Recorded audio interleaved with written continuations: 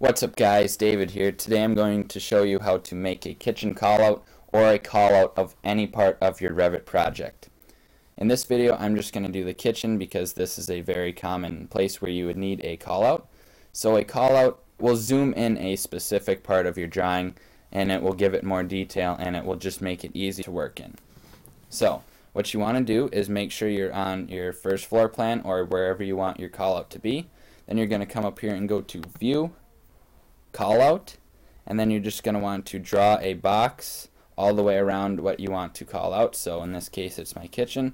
So you're going to click once and then just drag and then click once again once you have it all selected. Now you're going to see over here in your project browser you're going to get a callout of the first floor. So I'm just going to go ahead and rename that to kitchen callout and click OK. Now I'm going to click on my kitchen callout view here and you will see that it brought in just that little box that I drew. And now to modify it a little bit more I can drag these just a little closer. Just minor modifications here. Good. Now in your kitchen callout view what you want to do is label what sizes your cabinets are. So we will start with this base cabinet right here. So I'm going to click on it, and as you can see it is a 30-inch cabinet. So what I want to do is go up to Annotate and then click Text, and I'm going to zoom in on here. I'm going to click on that cabinet, and since it is a base cabinet we're going to put a B for base and then 30 because it is a 30-inch cabinet. Now this angled one right here is a 36-inch cabinet, so we're going to do the same thing. We're going to go back to Text and then type B 36. Now that's a dishwasher, so that one's already labeled.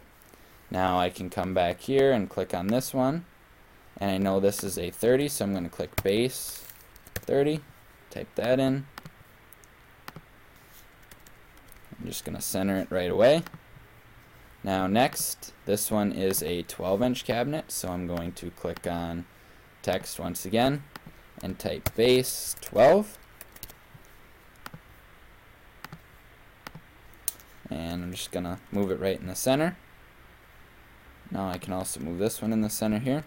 Now I'm going to label my upper cabinets, so these we are going to name W whatever size they are. So for this one it's going to be W12. So I'll go back to Annotate, Text, W12. This one is also a 12-inch, so I'm going to click W12 once again.